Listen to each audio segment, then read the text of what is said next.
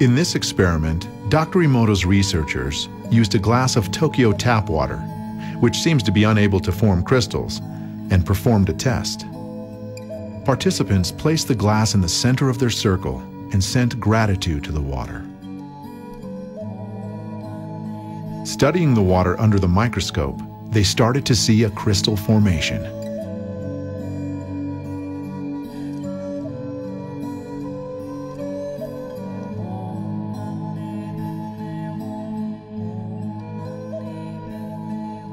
Increased magnification showed the symmetry of the crystal, revealing how the tap water was transformed by the gratitude sent by the group.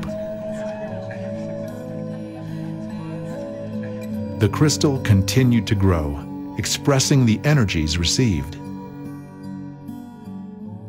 The tap water from Tokyo finally produced a beautiful crystal.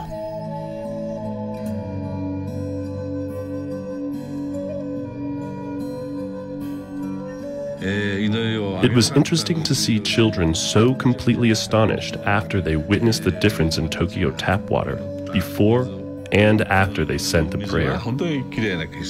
Their mothers were kind of skeptical before this experiment. But afterwards, they said, "We really have to believe it."